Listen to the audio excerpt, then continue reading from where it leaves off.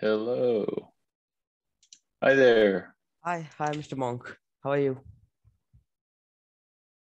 Hey, how are you? And this is, let me just turn my camera on. Hey, how's it going? Hi. It's going Can you fine. see me now? Yeah, I can see you. Thanks for having me. I appreciate it. Yeah, welcome. As smart cities grow, what role do you see helium playing in the future? Yeah, I think smart cities will grow in different ways, depending on where you are in the world. I do think the one common problem that smart cities are all trying to solve is how do you connect small sensors, small devices to the internet that is one, low cost, of course, not just low cost of the sensor, but low cost of connecting, but also, you know, low cost in battery life, something that's super battery efficient.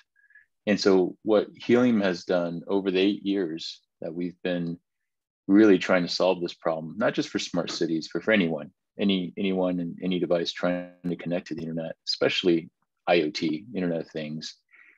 It's to find that combination of being able to connect in a low cost manner, both on the economics of connecting to the internet for sensors, also battery life. And that's why Helium decided to go with LoRaWAN as a connectivity protocol to start, as we looked at creating a decentralized network, a decentralized approach to building wireless networks. And so I think Helium has really pioneered this idea that, building a connectivity wireless network for any city, smart cities, smart villages, smart towns, can be done by the people. And so I think our role in the future hopefully evolves, but certainly in the short term is to provide IoT connectivity for any smart environment. Hopefully, Helium can play that role. Okay, yeah. Next question is, what industry outside IoT and wireless communication would helium potentially expand into? Yeah, there's a lot of opportunity as it relates to not just for Helium, but our ecosystem. Like Gajesh, you found us and you found the Helium community, right? It's pretty cool. I know you're on Twitter. You should definitely check out Discord. I don't know if you join our Discord community. Yeah. But you should. I should. Yeah, definitely. So you should. Yeah, it's at discord.gg/helium. And there's so much opportunity out there for not necessarily Helium, but for the community to build applications and leverage this network that we built together. And I think what's pretty cool about this is that today it's IoT, and it's wonderful that we're doing this because there's so many kinds of use cases and sensors that need this technology. So this was easy problem to pick to try to fix and solve. But what's incredible is out of this journey that Helium has been on, it's not necessarily the network itself that we've done anything unique about. It's the fact that we've enabled consumers like you, your neighbors, your relatives, your family, your fans around the world, Gajesh.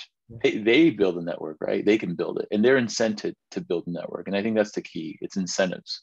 It's aligning those incentives. And so what we figured out is we've created an incentive model with the Helium blockchain that tightly aligns with the creation of wireless networks, not just for IoT, but imagine for other things, right? Like LTE, 5G, and Wi-Fi. So it's pretty powerful. And we think that Helium, with this Helium blockchain, the Helium community really owns the blockchain now. It's an open source project. The community can really take that to the next step, and we're starting to see that with new partners and new partnerships, new ecosystem players proposing improvement proposals that enable Helium's blockchain to support LTE, 5G, and Wi-Fi 6 and so forth. So that's pretty cool. I think that's cool. something that you'll definitely see us expand into in the near future. Yeah, that will be great. Yeah. How will Helium compete if the big ISPs decide to build IoT networks? Yeah, that's a common question we get a lot, is how do we see ourselves in relation to internet service providers, telcos, and by the way, they have built IoT networks. A good example of a company is an international telco called Orange Telecom. They're based in France. They've built a massive IoT network, a LoRaWAN network, both in France and in other parts of the world. And what's really interesting is we've worked a lot with them in the United States. They don't have a network here, but they have other services related to internet data for private networks and so forth. And what I think we found to be interesting is that there's actually a symbiotic relationship in Helium and ISPs or telcos, because you can never have enough coverage is the result, right? And so I think ISPs see Helium not necessarily as a competitor, but more as a roaming partner, where if the ISP has committed to using, LoRaWAN as Orange Telecom has, they can use Helium's coverage as a roaming partner for areas that they don't have coverage. And for areas they do have coverage, no problem, right? You use the Orange network, Orange's LoRaWAN network, but if there are soft spots, is what they call it in the industry, in their coverage, and then certainly in the United States, they have soft spots, but in other parts of the world, they have soft spots as well. There's no reason why they couldn't use Helium and use us as a roaming partner. Okay. Yeah. Will there be network peering support with the Things network?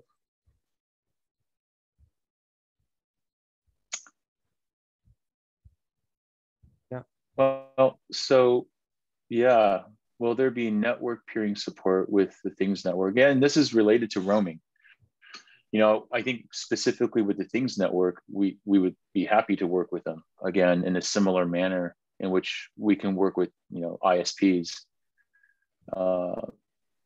As the Things network has built a large LoRaWAN network around the world, Helium is well on its way to doing the same thing. We do think there's some overlap, but there's certainly places where we are definitely not overlapped. And I think again, the Helium network, the People's network, and the Things network are very complementary. I think there's plenty of ways in which we can share the network with each other. We're open source, open for anybody, including the Things network. And really up and down the stack, I don't think we compete at all, and we don't have any desire to compete. So our goal is to be inclusive for anyone that wants to work with us and roam with us. So definitely, if you're friends with the Things network, let them know we want to partner. What are the best performing and most innovative user cases you have ever seen so far? Yeah. So the interesting thing about IoT and LoRaWAN is there's tons of different use cases. You can go to helium.com/use and take a look at some examples.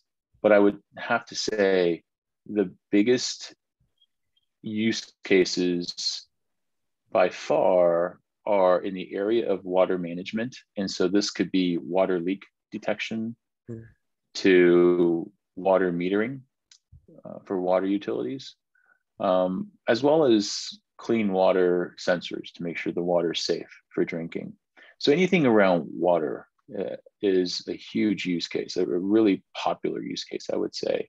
And it's a big concern for a lot of people and a lot of communities around the world. The second use case, probably just as big, is really around asset tracking and supply chain. And so that's things like, tracking medication that's made in laboratory to manufacturing and processing, and then shipped to clinics and then delivered to patients. That entire supply chain is really critical.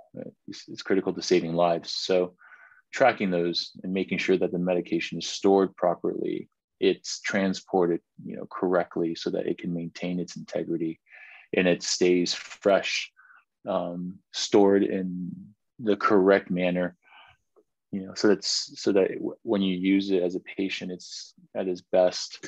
Those are all things I think that the Helium network is fantastic for. Okay. Yeah. Asset tracking. Another is not so serious, but more around fun, like scooter tracking and scooter sharing or bike sharing, and tracking those assets around the city, around the town, around the villages. That's also very popular as well. What are your future plans for Helium? Yeah, I mean, there's quite a few. We have a lot of work to do. I think the network has grown very rapidly. We're very happy with that. We launched in August of 2019.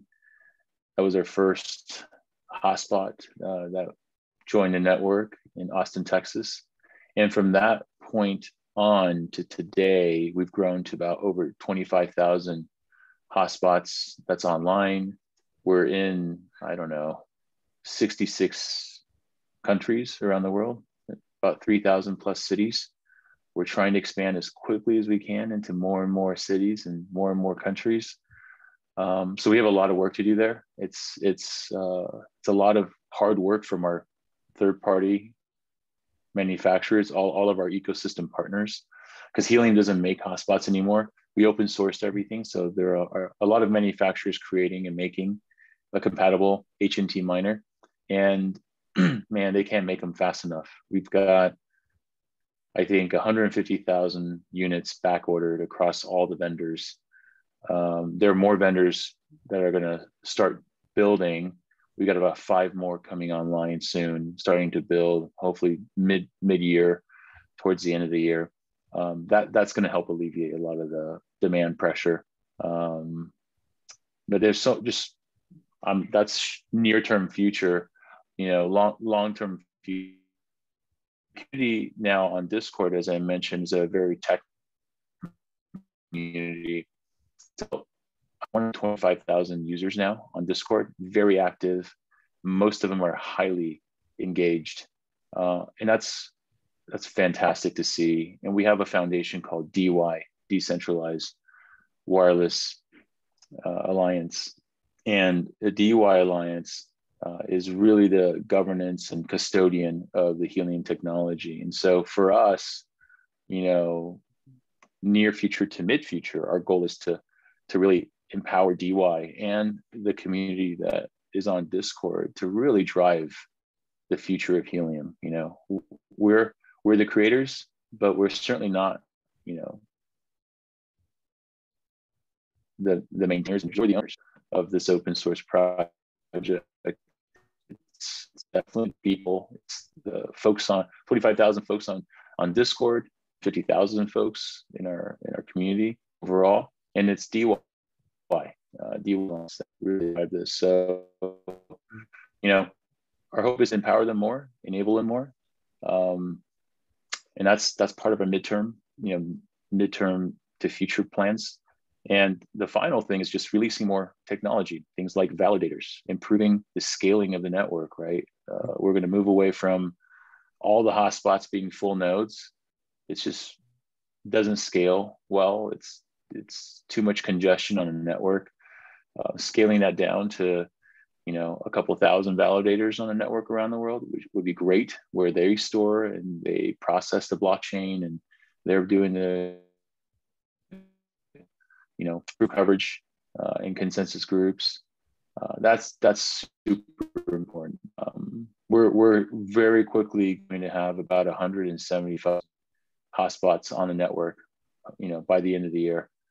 And by then, you got to have validators. You got to change the architecture of the network. It's got to be more efficient. We're really working hard. The community's helping us with our current tech validator side. That's looking good. And we're constantly trying to make improvements on on the blockchain itself, and the community doing a great job with our HIT process. So much going on, man. So much going on. I've got tons of customers joining us. We're announcing new customers. We have a dedicated business development team now.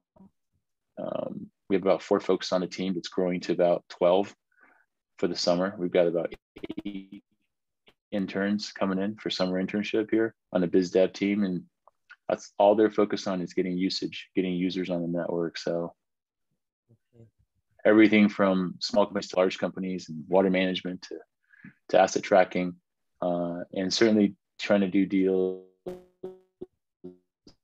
to get. Those are all just, everything we've got to do. It's a ton of work. Yes.